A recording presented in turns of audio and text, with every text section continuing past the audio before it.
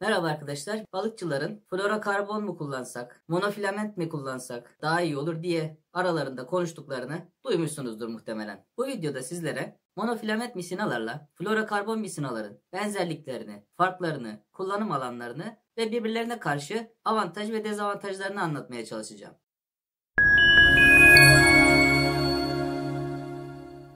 ...1950'li yılların sonlarına doğru gelişen modern balıkçılıkta monofilament misinalar yaygın olarak kullanılmaya başlanmıştır. Ve günümüzde halen en yaygın olarak kullanılan misina monofilament misinalardır. Yumuşak ve esnek olan monofilament misinaların çok yaygın olarak kullanılmasının sebeplerinden bir tanesi de rakiplerine karşı çok ama çok ucuz olmasıdır. Aşınmaya karşı direnci fazla olan monofilament misinalar ana beden olarak kullanılmaktadır. Arkadaşlar, monofilament misinalar esnek misinalardır. Esnek oldukları için lider olarak kullanılabilirler. Ayrıca her türlü düğüme mukavemetleri fazladır. Bu nedenle düğüm atması kolaydır ve lider olarak kullanıldığında şokları emer. Florokarbon misinaların aksine monofilament misinaların çok geniş bir renk seçeneği vardır. Ancak monofilament misinalar ultraviyole ışınlarına karşı dayanıksızdır. Bu da onu güneşte deforme olma, bozulma, bayatlama gibi sonuçlara iter. Misina zaman içerisinde zayıflar ve ömrü kısalır. Esnek olması her ne kadar çabuk kopmasını engellese de bu esneklik ona tasmalama sırasında dezavantaj sağlar. Kalınlaştıkça atış erimi düşen monofilament misinalar uzun süre kullanıma uygun değildirler. Florokarbon misinaya göre hassasiyeti daha az olan monofilament misinaların hafıza problemleri vardır. Yüksek hafıza ve düşük hafıza olarak çeşitler bulunmaktadır. Yüksek hafızalı olarak üretilen monofilament misinalar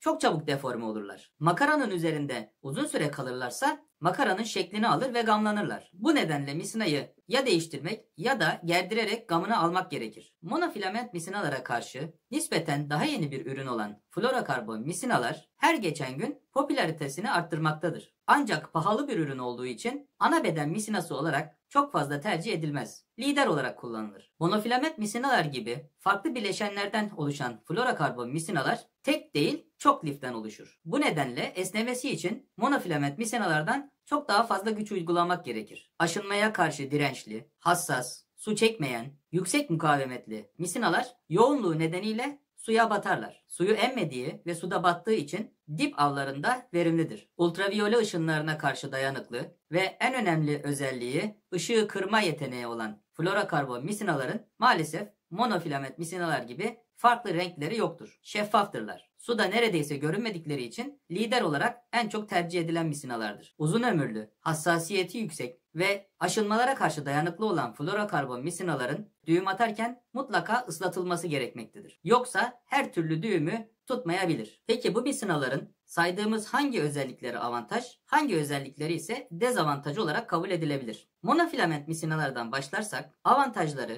yaygın kullanımı, ucuz fiyatı, esnek yapısı, aşınmaya karşı direnci, yuvarlak yapısı sayesinde makaraya kolay sarılması, yumuşak ve esnek olduğu için kolay düğüm tutması ve geniş renk seçeneği sayılabilir. Dezavantajlarına gelirsek, aynı kalınlıktaki diğer rakiplerine göre mukavemetinin daha az olması, ultraviyole ışınlarına karşı dayanıksız olduğundan çabuk bozulması ve su çekmesi sayılabilir. Florokarbon misinaların avantajlarına gelirsek, en büyük avantajı görünmezliktir. Ayrıca ultraviyole ışınlarına dayanıklı olduğundan çabuk deforme olmaması ve bozulmaması, aşınmaya karşı dirençli olması, yüksek çeker değeri ve sarım kolaylığıdır. Arkadaşlar, florokarbon misinaların en büyük dezavantajı yüksek fiyatıdır. İkinci dezavantajı esneklik için fazla güç gerektirmesi. Üçüncü dezavantajı ise illaki ıslatılmaya ihtiyaç duyması, düğüm atmanın zor olmasıdır. Tek bir misina türü her çeşit avcılıkta işe yaramayabilir. Hangisini hangi durumda kullanmamız önerilir? Florokarbon misinalar görünmezlik özelliği nedeniyle berrak sulara en uygun olan misinadır. Eğer avda hassas bir hissiyat ihtiyacınız varsa florokarbon biçilmiş kaftandır. Eğer ip misinanızın ucuna bir lider arıyorsanız bir numaralı seçiminiz florokarbon olmalıdır. Atçek avcılığında her türlü sahteyle kullanabileceğiniz yegane misina florokarbon misinalardır. Monofilamente ne zaman kullanmak gerekir? Su üstü sahtelerle avlanırken suya batmadığı için monofilament misinalar